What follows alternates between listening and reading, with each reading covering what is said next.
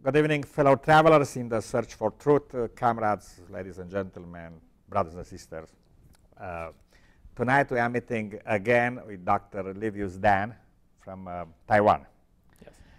And Dan, a scientist from Taiwan. We are not going to call him Dr. Dan in this, no need.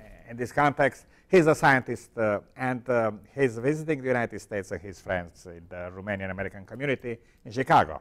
So we have the privilege to talk to him about issues concerning the relationship between faith and science.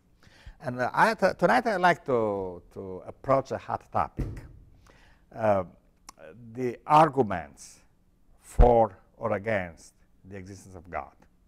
Now basically, in the history of theology, we have a set of 5 arguments, the so-called scholastic arguments, based on Greek philosophy and scholastic logic about the existence of God.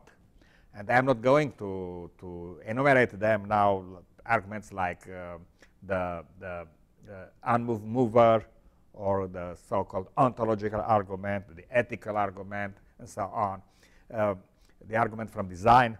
I'm not going to talk about them now. I remember that in the 18th century, Immanuel Kant rejected all this argument and favored another argument. He basically proved what Dr. Wittgenstein did in a more sophisticated way in the 20th century.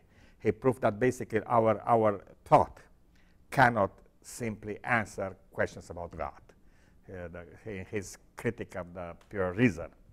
But he created another argument, a 6th argument, which is the argument from practical reason, namely that freedom, moral freedom, necessarily implicates the existence of God. Yeah.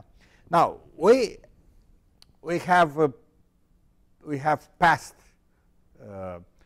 since long ago the age of scholasticism and the age of theology, and even the age of philosophy. Now we live in the scientific age. We no longer ask theologians for truth. Right. And we no longer ask philosophers for truth. Actually, philosophy is in a kind of identity crisis right now. We don't know exactly what philosophy is good for, yeah? But basically, we have science. And more and more people turn to science to ask about the fundamental questions in life. Now, there is a common assumption that science is not able to answer philosophical questions, okay, or ontological questions. Before we move on to inquire about God, I want to ask you as a scientist, do you think that science is able to ask questions that philosophy used to approach previously, like ontological questions, the nature of existence, the nature of our universe, the nature of the human mind? Yeah.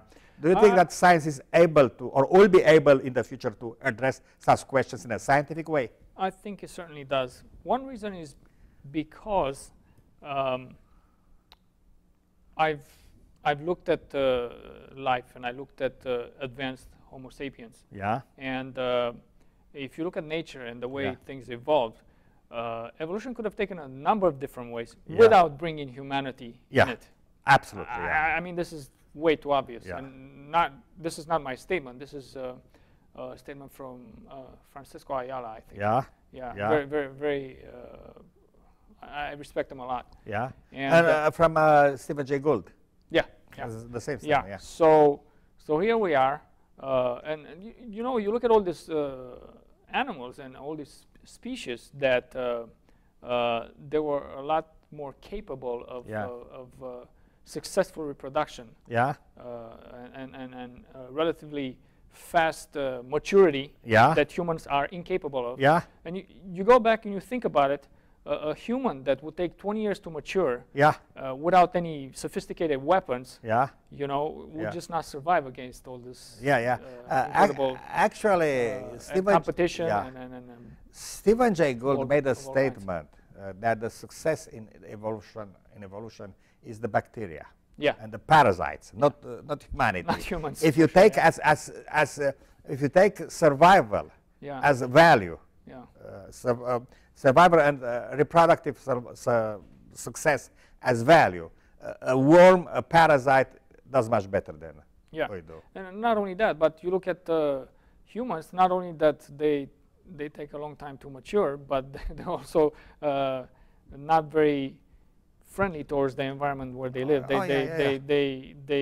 They're pretty much self-destructing themselves in many ways. Humanity is, I said once, humanity is the heresy of evolution. Because humanity implicates bipedalism with a big skull. I mean, you have bipedalism with other animals, but you have small skull because it's difficult to give birth when you are bipedal, you know. Then the problem is that we all have to come to this world prematurely, actually. So we need nurture because we cannot be born like a calf or like a puppy, you know, fully functional. Because we would kill our mothers. So here's another thing. In order for us to make our species more successful, it seems like it seems like we were pre-designed to advance mentally in order so that we can advance scientifically and medically, so that we can aid with all these problems. You know, cesarean sections and so many other things. You know, and you know. Many different types of drugs and medical procedures, so that we can survive better as a species. We have organized child care. Right. You know, one of the icons of atheism, Friedrich Nietzsche, criticized Darwin because he said, as far as I can see, I mean, reproduction and survival favorizes inferior species. I mean, you better become a parasite worm. You know, you want to survive, you get rid of your brain, you become a parasite. It's okay. Why even deal with? And so Nietzsche said, I don't believe in a materialistic evolution. There must be a power, a power that makes life expand and conquer and self-conquer. And I wouldn't, and I will not be the only one saying this, because I have a Christian background. And I was raised as a Christian. Nietzsche was not Christian, absolutely. So that's or Stephen Jay Gould was no Christian. So people may say that I'm somewhat biased towards you know, believing God or anywhere related to that. But you look at all these atheists that became either agnostics or they actually turn into, you know, a belief in the you know, triune God. Or triune Stephen Jay Gould was a Marxist, agnostic, Jewish agnostic. He never believed in God, in Christianity. But he pointed quite clearly that evolution is a very unlikely event. I mean, he didn't say it's not naturally possible. But it's on its own, against the odds. On its own, it's unlikely that it would bring humanity along. Absolutely, humanity now, because the tendency, if survival of the fittest and the reproduction of the fittest, to be fair to Darwin, is the criteria of evolution. We are not the fittest. Definitely not. No. You know, maturing in 20 years, you know, when most other animals mature in a few years or months. Or even days. And always requiring an artificial environment. Now, let me go one step further. So you gave an example that science can approach issues basically that had been or used to be the domain of philosophy. I have to also add something that Heidegger said in the 20th century, basically, that now science is dealing with the nature of space and time, which is philosophy, basically. Then in quantum physics, we deal with such questions as the nature of non-existence versus existence, you know. So this is quantum physics. So we are very far in science. So the question is, my question is, can science also be a new portal of theology? It can be, because if you look at science, science is doing exactly what the great philosopher and the great you know, minds of the past have done. What they have done is they try to provide a way to heal humanity, like Buddha and Jesus Christ and you know, the Greek philosophers and so. So that's exactly what science is doing today. We're trying to do anything and everything to to reduce the pain, the sick condition of humanity, and then hopefully offer some new means and new hope for life. Can science? This is an old but new question. Yeah, It's very, very much discussed all around. Can science provide a clue for the definition of good and evil? In a sense, yes. Mm-hmm.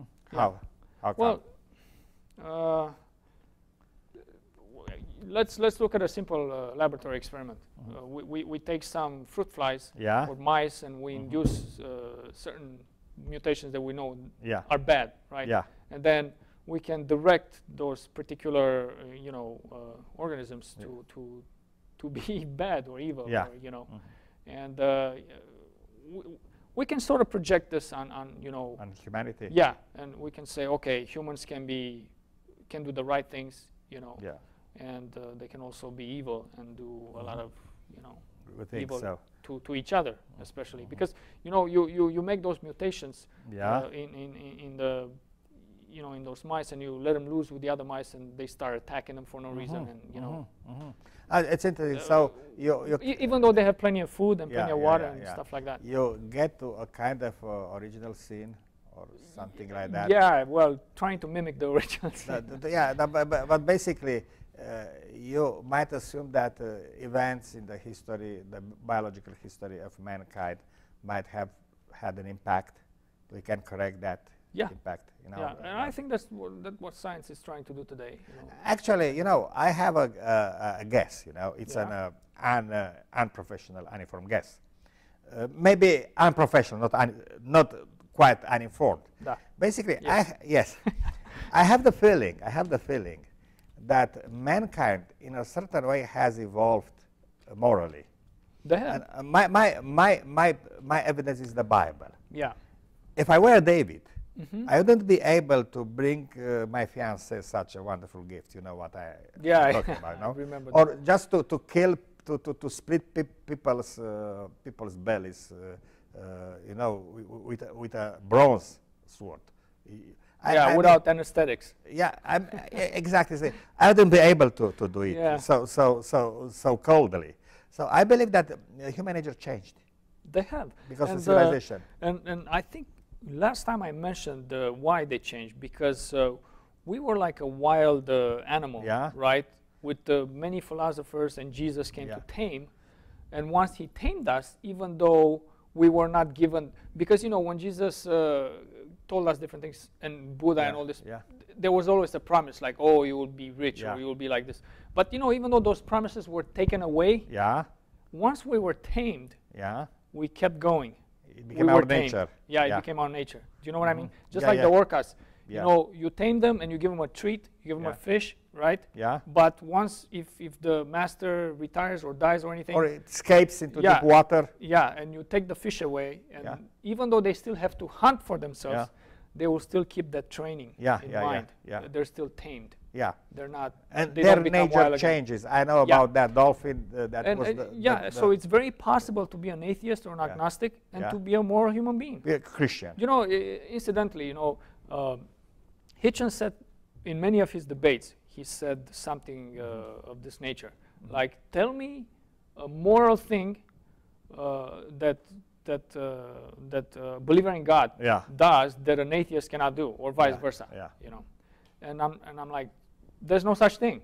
Why? Because we're all moral. I mean, if supposedly God created all of us equal, then we don't need to worry about Christian or atheist or Muslim or agnostic. We're all equal, right? We all have the ability to be moral once we were tamed.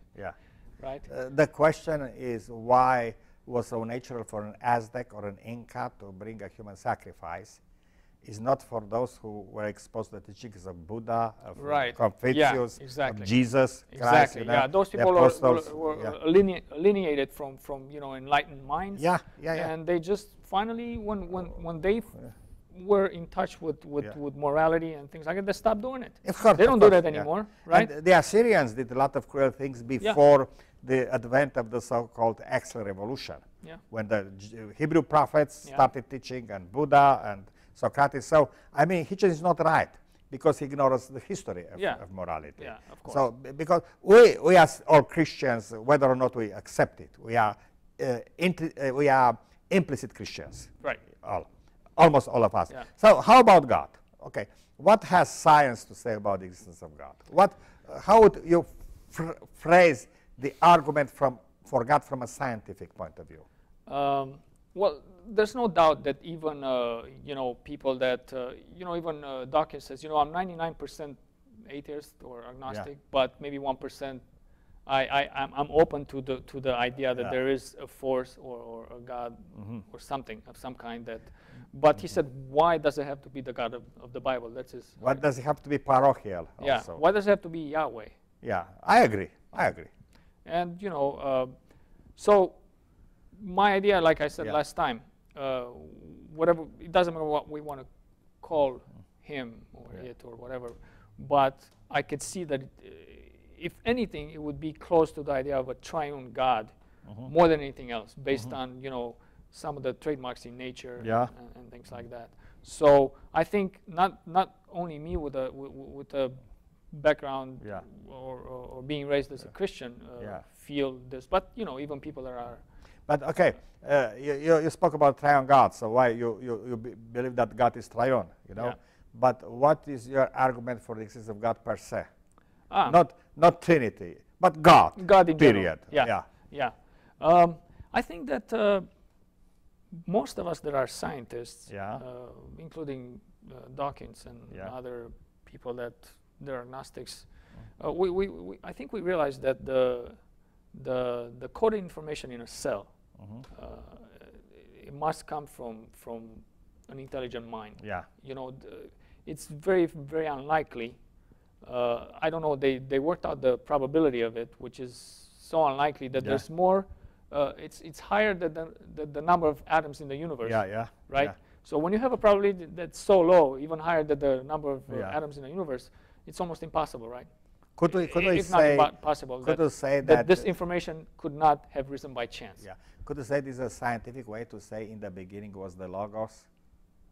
The beginning was the Word. John, chapter 1, verse 1. Right. In the beginning was the Logos. Right. I mean, it's not the word like part of speech. It's the Logos. Yeah. In the beginning was the Logos. So could you say that this is a kind of Logos? If John knew about computers and binary functions, he would say in the beginning it was the computer. And got here a function. Or the program. Yeah, or the program. Yeah, the program. The soft. So you would say that information, at least in the science of life. At least the way we look at it, I mean, it's no doubt about it that it was designed by intelligence. Okay, I'm not going to say that I bring this argument from the point of intelligent design. Yeah. Right. I mean, I leave everything aside. Yeah. Intelligent design is about God's intervention in evolution, complexity, electrochemical complexity. But I believe this is what we call in physics the anthropic principle, because you have the first information. I mean, like having the DNA. And then right after that, we notice a pattern that has not been changed. Yeah. Life always comes from life, and it keeps going and it keeps going. I don't think we're ever going to have a chance anytime soon. Yeah. When we will see the life will arise from non-life. Okay, let me ask you this. So, do you? I've found there is the notion, a concept, the biological Big Bang. Yeah. Like there is a Big Bang at the beginning of the universe. There is a Big Bang of genetic information. Yeah. Okay, and some people say that God created life not in a special way for Earth, but other people like Fred Hoyle believe that there is a biological Big Bang that was almost parallel with the general Big Bang, So from the beginning of the universe, there was the biological life as information, not a living cell, spread. Do you think, how do you find, it's a philosophical speculation, how do you find this? What is your option between life created on Earth or life created at the beginning of the universe? As information, I mean, not as information.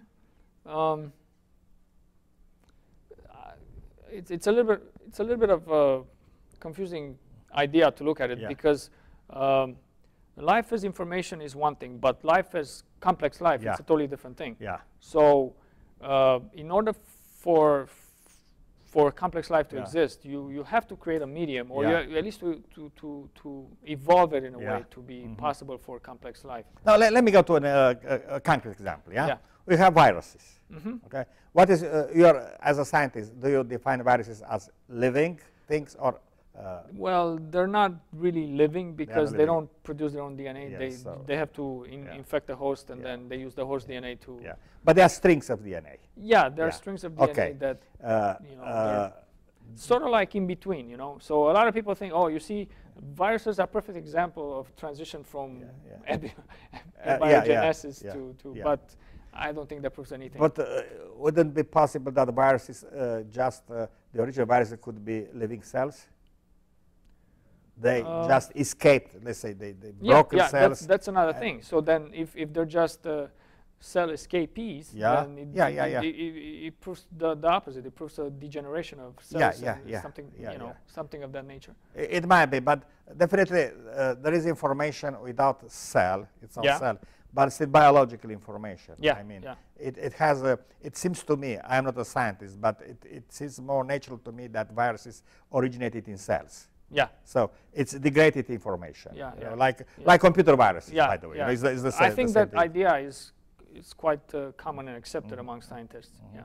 And so one argument for God, for you who work in the science of life, it's a life. Computer science also. You have a kind of. We clone both. Well, it's something very interesting because.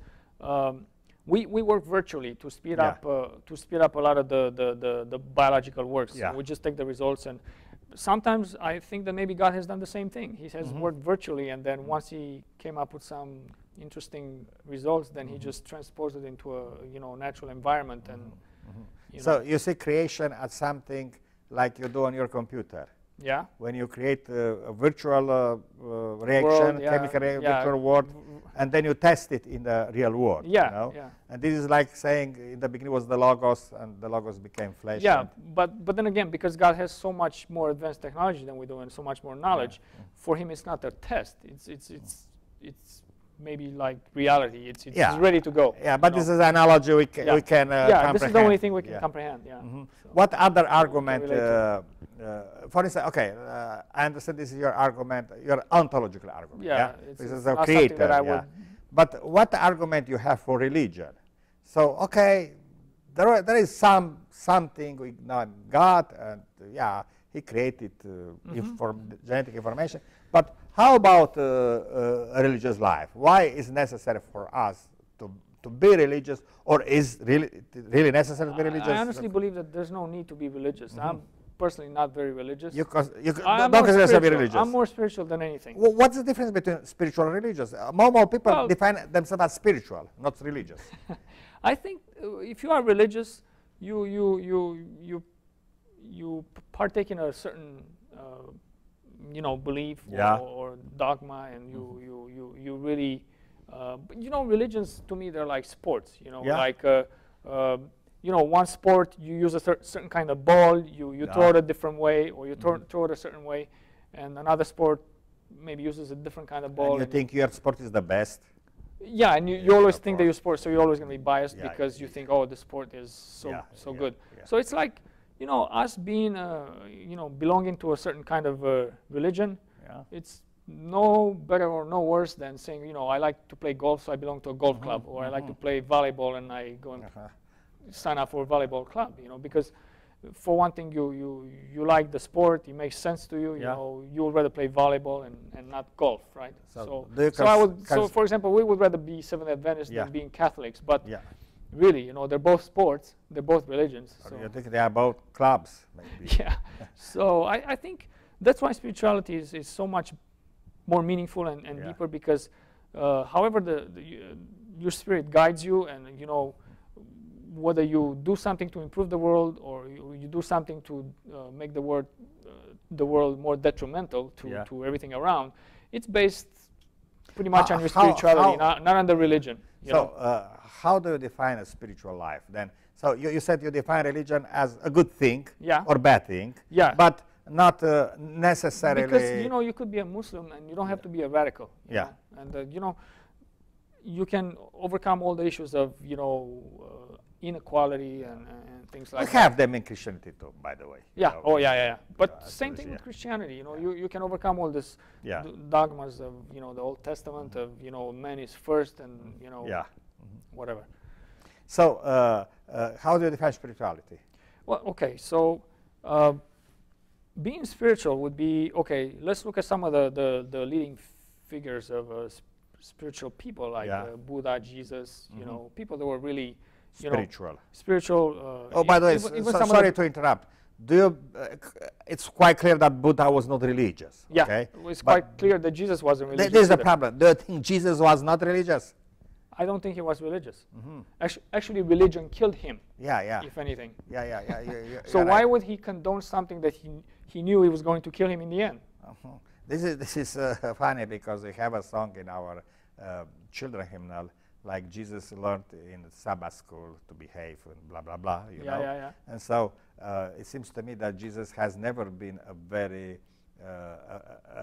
very conformist person in the Sabbath school or synagogue. Yeah. Or As a matter of fact, if he was on the way to church to preach or to synagogue, right, and he saw someone sick or something, he would say, the service can wait. Yeah. I'm going to do, I'm going to heal this person or do something to help this person, right? And incidentally, that happened to me, which I should have mentioned in the keeping of the Sabbath, which let's quickly say it now. Yeah. This was the biggest and the best Sabbath blessing in my life. I was on the way to church, right? We see this lady in Taiwan pushing a scooter, so obviously she had some motorcycle problem. So I told my wife, the church is not going anywhere, but this lady needs to go somewhere. Let's stop and see what we can do for her. So we quickly saw what the problem is. We couldn't fix the scooter. We put her in the car and we gave her a ride to the nearest metro station. Yeah. Now, my wife exchanged email addresses and everything with her. We were going to get married like 2 or 3 weeks later. Yeah. And we weren't married yet. So what happened is about a week later, I broke my left index finger. Yeah. And I was preparing a song to play it at the wedding. Yeah. And there's no way I was going to do it. I'm no Paganini. I cannot play with 3 fingers, right? Yeah. So my wife, she put this message on Facebook. Oh, my husband was looking forward to play violin, and now, he's so devastated, and I'm devastated because we actually wanted to entertain the guests, not the guests to come and entertain us. So this lady that we helped, she saw the message on Facebook, and she said, oh, my friend, he's a violinist, and he's a conductor in an orchestra, and he can come and play violin for you. And, he came and teamed up with an amazing pianist. And they put on the best show that could have ever been. That I could have never done it. So I look at this as a miracle, a Sabbath miracle. That you leave religion aside and you do something based on your spiritual intuition, and then that turns into a blessing. And those people came in contact with God and with us. And by the way, do you believe in miracles? I do. I just gave you an example of one. An example. So most people wouldn't call that a miracle. Well, whatever. I'm not going to. How do you define a miracle as a scientist? Well, as a scientist, I think of cause and effect. Like the butterfly effect. It might be something very small, but eventually it will reach a certain destination. Yeah. And it will turn out to be a very causative. To have a very purposeful cause.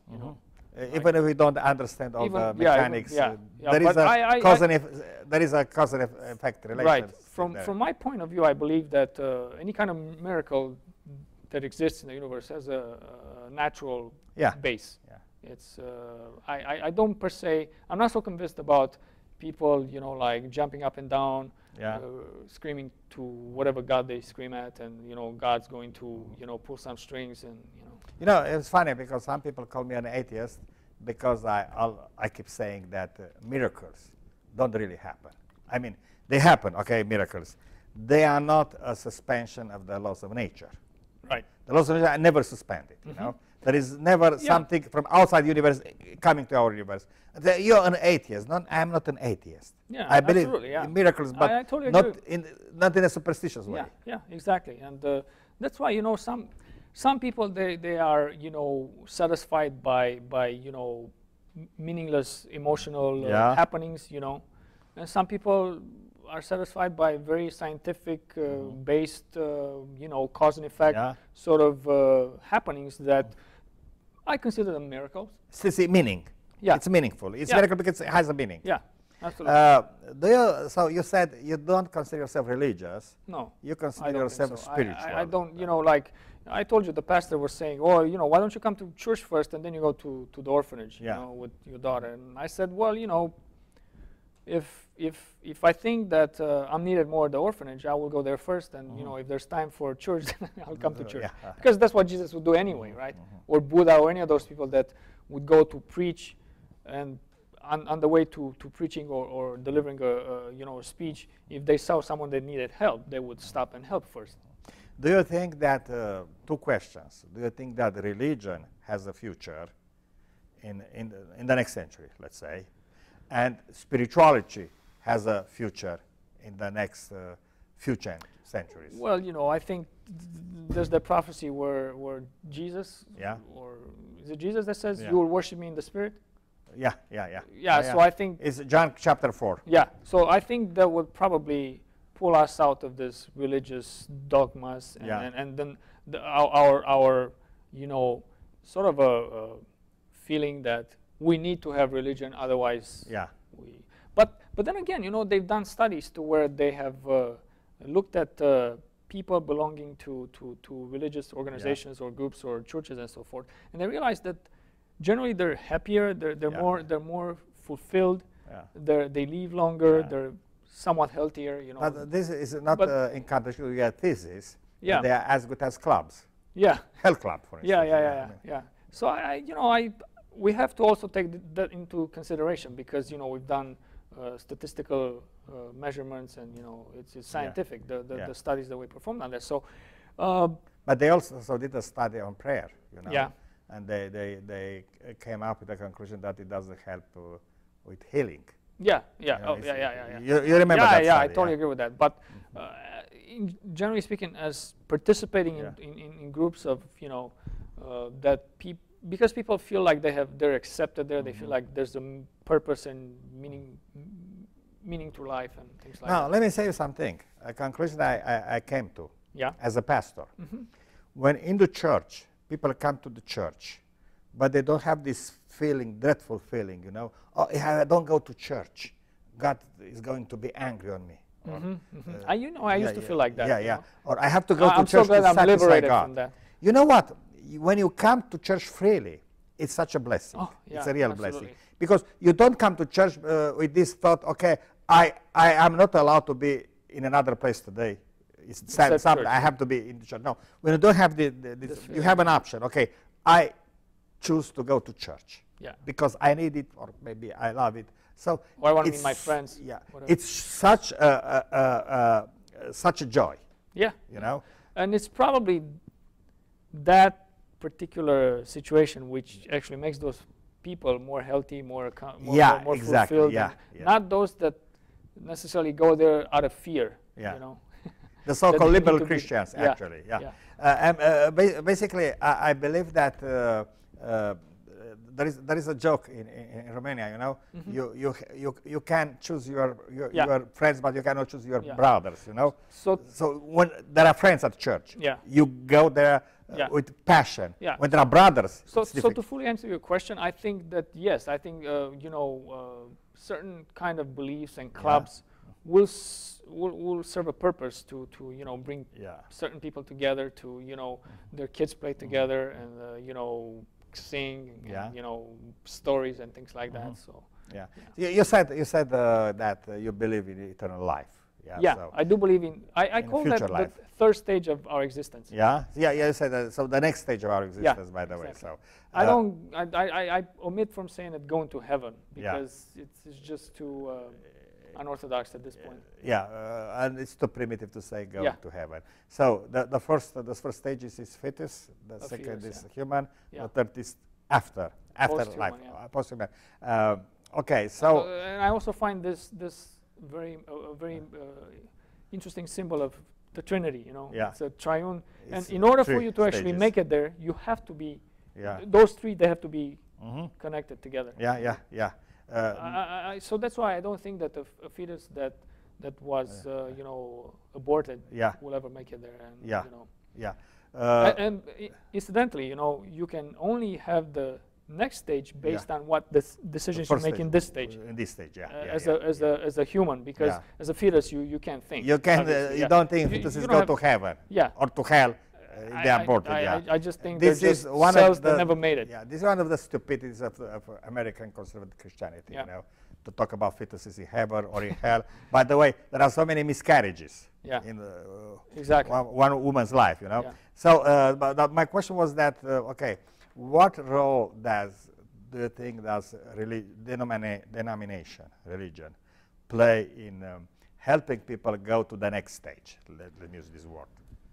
Well, and is there any difference, like that religion is better than other in taking people to the next stage? I certainly think that, you know, some sports are more healthy and less dangerous for your body. I think it's the same thing with religion. You know, for me this is a good comparison. You know, so yeah, I definitely think that overall all sports are you know, they do something for your health, right? Yeah. So overall, maybe all religions, they try to give you a purpose in life, in a direction. But obviously, there are less dangerous sports and more beneficial for your body. And so it's with religion. There are definitely more religions that are more beneficial to your intellectual and healthier for your mind than others. You know, I noticed something that basically the evolution of religion, like the evolution of life, basically, when two populations are separated, they evolve differently. So the evolution of Asian religions was different. And I'm talking not about Indians right now. I'm talking about the group we call Asians per se, okay? So talking about Buddha, which was Indian, of course, but was more successful, more popular in China. Buddha, Zoroaster, not Zoroaster, Buddha, Confucius, Tao, Tao Tzu, I think. So there is a difference between Christianity and those religions. Absolutely, yeah. So, do you find any strengths in the Asian religions that Christianity and Islam and Judaism don't share into? Yeah, I think. And the vice versa? Yeah, I think their religions are definitely a lot more accepting and inclusive than ours. And they don't put you down for what you believe, like we like to do. Oh, can you believe these people believe like that? They're not like that, you know. And they actually, you know, revere and respect other religions, and even try to incorporate, not necessarily the beliefs per se, but they incorporate the message. You know, like Jesus' message. A lot of people, a lot of Asians, you know, they think of it as special. And you know, I noticed that in my interactions with Asians, even with Indians, I noticed that they are ready to incorporate what they see positive in the teaching of Jesus without becoming Christians. And I understand that in Japan there is a kind of buffet religion. They do marriage in the Catholic church, then they do funeral in a, I think in a Shintoist temple or something. You know, so it's. I mean, they go for what they feel it's better suits their. Well, is there anything that Christianity can learn from those religions? Not only in definitely. ethics and metaphysics. I think that Jesus was very inclusive. Yeah. His followers, the apostles, were, you know, with some exceptions, but Paul was very inclusive, obviously, and he actually he did what those other religions are doing. He was very he revered, you know, the Greek philosophy and incorporated into the Christian just like Buddhism is doing. So I could see some very good parallels among the founders of Christianity and Buddhism. Well, but what would you answer to a guy who comes to you and say, okay, yes, they have great things. Buddha had the kind of psychology, you know, and all these Tao things, medicine and stuff, and psychotherapy. But you know, if you don't have Jesus, you don't go to heaven. So all these people will rot in hell forever. So you know, like we spoke about it earlier, you know, we're growing. Some of us grow in the stage a little bit more than others.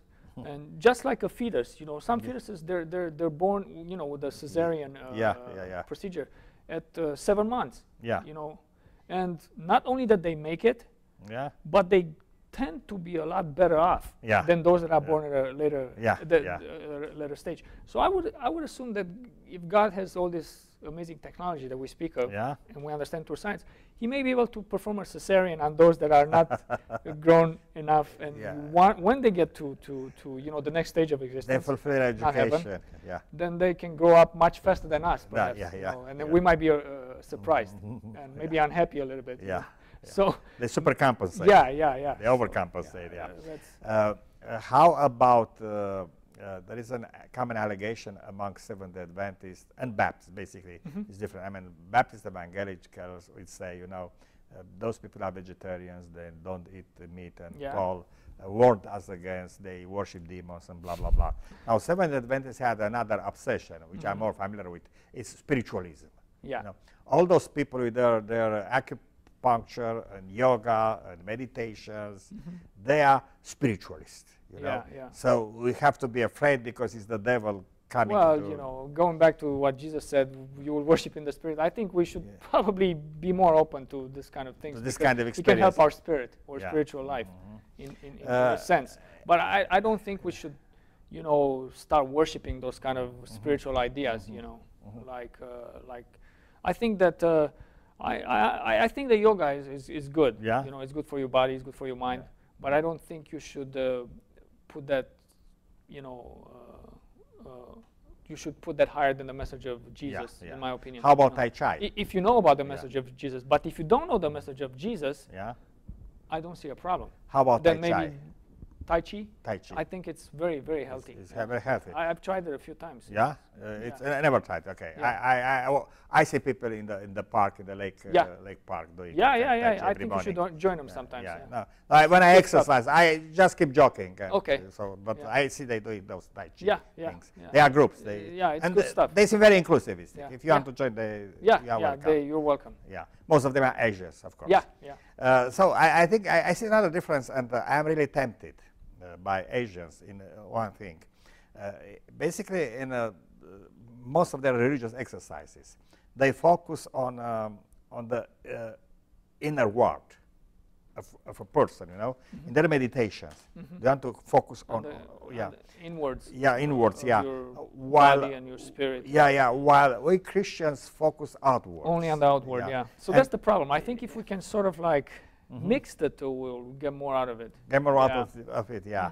Because, okay, Jesus is in heaven, so I have to think at the person outwards me. Yeah. And we even have this problem. But Jesus says, the kingdom of God is within yourself. This is the problem. So I think he probably touched on a little bit of Eastern ideology, if anything. Basically, we have the legacy of Judaism. And Judaism, they say, is a religion of encounter, abstract encounter with God. And so it's not a religion of meditation and going inside. But what I find a little frustrating in Christianity is that basically this tendency to always look outwardly. And you always think at Jesus as being outward. Although Paul says that Jesus is within, like you said, the kingdom is within.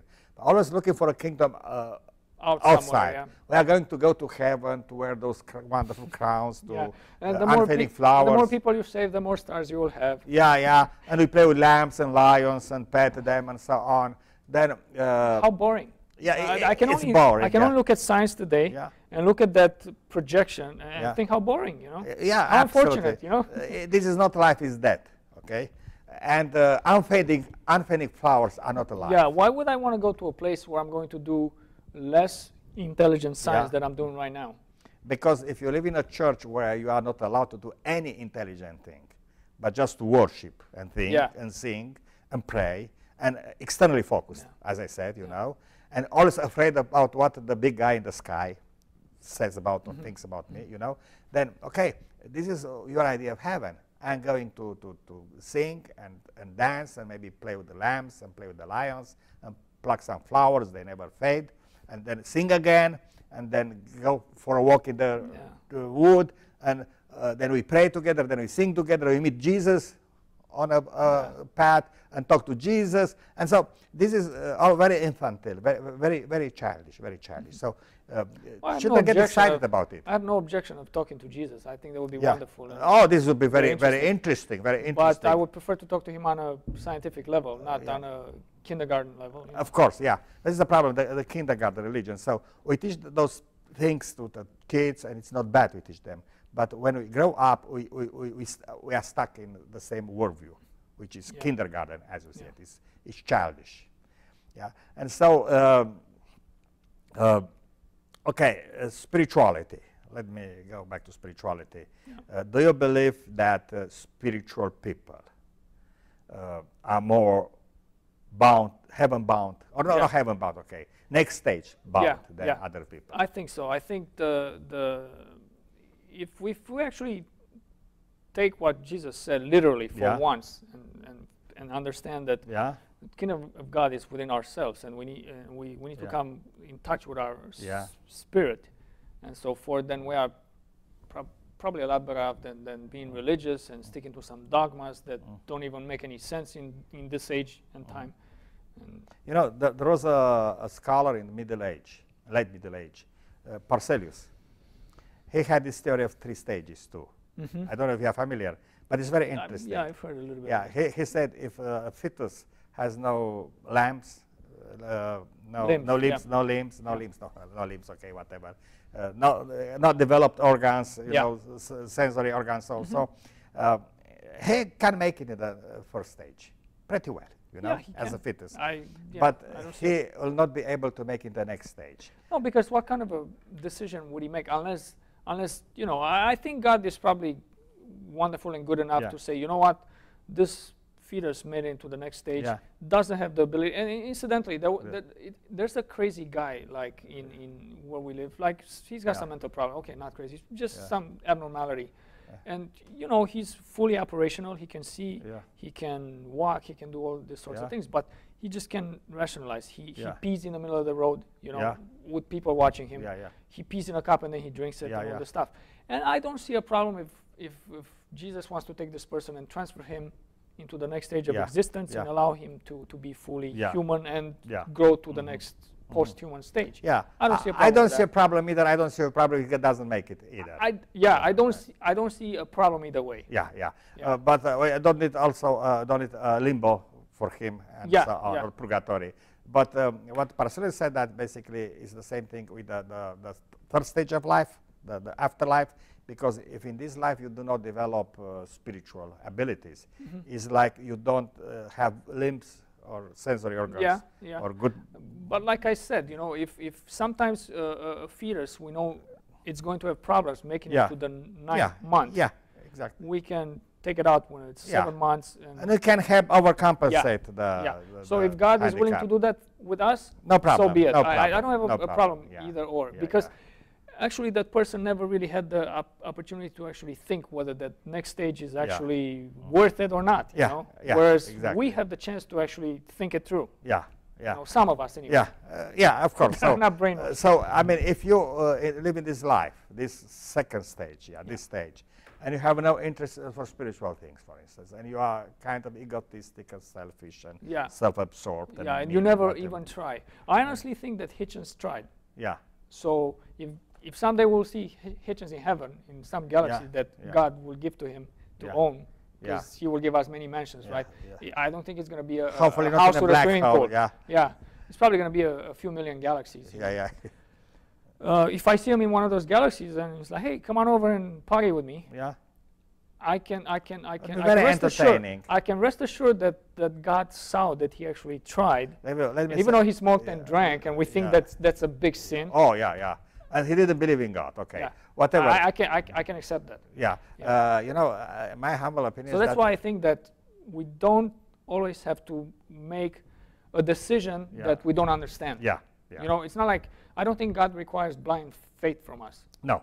So we have to make a decision that we can actually rationalize and we can relate to. Remember, yesterday you called me politically incorrect. Well, I may be so, but if I can't relate to it, I think it's worse than actually making a decision saying, oh, I'm politically correct, but I have no idea why I made this decision, just to be politically correct. Actually, I think that Hitchens was a man of faith. he had faith in justice, in truth. Right. You know, Yeah. As a He journalist, fought for the truth. As a journalist, he did. was a crusader for truth. Yeah. You know, and he was a Trotskyist. You know, I mean, which is a Yeah. cause in Yeah. itself, not dogmatic Marxism, Yeah. but was a cause. So I believe he had faith. But on the other hand, I find it to be more entertaining and funny to have a meal with hitchens than with some holy people in the church. Yeah, like some of the pastors that we know. Oh, yeah. No. I go for hitchens, believe me. Yeah, me too. Yeah, definitely. I look another way when the And he's probably going to confess and be humble and say, you know what? I really wish I had a chance to, to learn more science and to go back to history and understand it more. And he would probably say, I know I was ignorant. I ignored a lot of historical things. And definitely I didn't understand science to the point where I could make this decision to obviously see that the creator of the universe, whoever he is, triune or not, is a good creator. Yeah. So you don't think God is obsessed with some details? No, we are very obsessed with it. No, I think God takes us as we take our children. You know, when they're 1 year old, we treat them as 1 year old. When they're 5 or 7 or 15, we treat them as such. Yeah, but you know, in religion, people have to be afraid of something. Yeah. So, I mean, if you don't tell them that God is so obsessed with details, that he's just getting mad, you know, when you sidestep in a very trivial thing, then people are going to ignore all those details. And after they ignore the details, they are going to ignore big issues and blah, blah, blah, and so on. Well, you know, that's what I thought. I thought that, you know, me, by trying to get rid of all these dogmas and regulations, that all of a sudden, you know, I will lose myself and, you know, I will not do this or do that. But, you know, actually once I freed myself from all these things, I started to do spiritual things, like going to the orphanage, thinking of tithe to support science, and thinking of tithe to support, good malnourished children and good causes, like trying to help some people build an orphanage, like a medical place. Facilities in Romania where people don't have it, like the whole village doesn't have it. So I think you can actually once you can understand and free yourself from all these things, you can actually be an even better person. And free. In a very disciplined, well, you know, like Jesus life. said, grab truth and the truth will set you free. Or grab hold of the truth and the truth will set you free. So, well, my last question, our time is over. You believe in resurrection?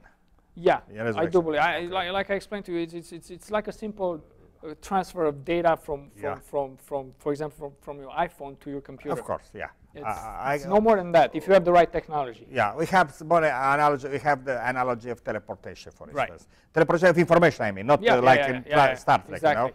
So we have all those stuff. So you know, iPhone is one kind of object that can maintain and use data. Computer is another. Of course. The human body is one brain is a computer. One way of maintaining the information in a biological form. We can take the same information and transpose it to a different sort of maybe virtual body, that doesn't need a physical form. What do you think about, there is a guy, John Pollinghorn. You know, I like that guy. It's interesting. Yeah, he has a very interesting theory because it's based on the evolution of our universe. As a quantum physicist, he sees the evolution of the universe, and looking at the 13 billion years in the past and like 50 billion ahead, he said that basically the evolution of our universe will reach a point where the universe becomes informational. And he says it will be possible to retrieve all the information because the universe being a closed system, the universe doesn't go out. Escape, it stays. Information it stays here. Okay, then it doesn't escape, and information is not destroyed. And so, do you believe that, let's say, the resurrection will be like heaven is another part of this universe, a planet? Exactly. Or maybe it's another stage of the universe. I haven't really given it much thought, but if God is outside of the universe, we could actually surpass the universe and with a virtual body and a way of living or a way of existing, not living. We can survive the universe. We can be outside the universe. Of course. And I think, and I think an intelligent and loving God would not limit us just to this universe. To this planet. Right? Especially once okay, when you're a fetus, you're a fetus. You're inside the mother's placenta. But once you are born into the world is yours. I'm not going to tell my daughter, you can only live in this house. Because I love her. I want her to experience the world. I don't see God being anything less than that. If anything, he will be a lot more. Right? He's not a codependent parent, let's say. I mean, I see God even not being so obsessed to have us under his control. Like we imagine him, know. A good father, but one that is kind of codependent. You know. No, God is not codependent. No, it's definitely just not. It's just like us, once our kids reach a certain age, they're free to do, and make decisions for themselves. To fly. Yeah. Thank you very much. Hopefully we'll meet again. It will be my pleasure. Or let's say in a the kind next of virtual stage of existence, space. if anything. Oh yeah, meet you in heaven, whatever. But before that, maybe in a kind of virtual definitely environment. Okay. Thank you very much. I wish you a good journey back home. It's my pleasure. And thank you all. Please, my friends, feel free to ask me anything. Ask any questions or give you his input in the forum. Thank you, and good night. Good night.